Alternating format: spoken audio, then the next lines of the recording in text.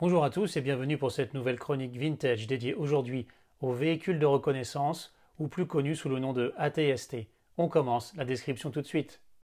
Distribué à partir de 1982 aux États-Unis et 1983 en France, le véhicule de reconnaissance est une fidèle reproduction du modèle utilisé par l'Empire pour l'attaque de la base rebelle sur Hoth. On découvre à l'intérieur du coffret deux inserts cartonnés, le véhicule, un sachet d'accessoires, une plaquette d'autocollant, une notice de montage, un catalogue.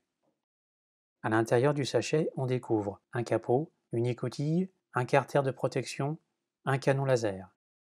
Le véhicule est équipé d'une cabine pivotante avec accès supérieur, 4 canons laser et 2 jambes avec mécanisme d'articulation. Le conducteur accède par le dessus de la cabine, par le capot et peut utiliser le petit canon en passant par l'écoutille. Le petit canon pivote sur son axe. Les canons latéraux pivotent à 360 degrés avec un bruit de cliquetis. Le canon central pivote de haut en bas et de bas en haut.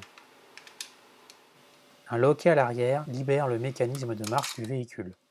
Appuyez de bas en haut sur le bouton afin d'actionner le mouvement des jambes qui simule la démarche de l'engin.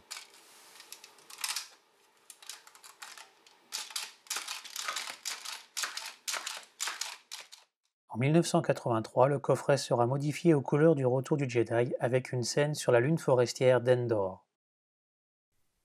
J'espère que cette nouvelle description vous aura plu.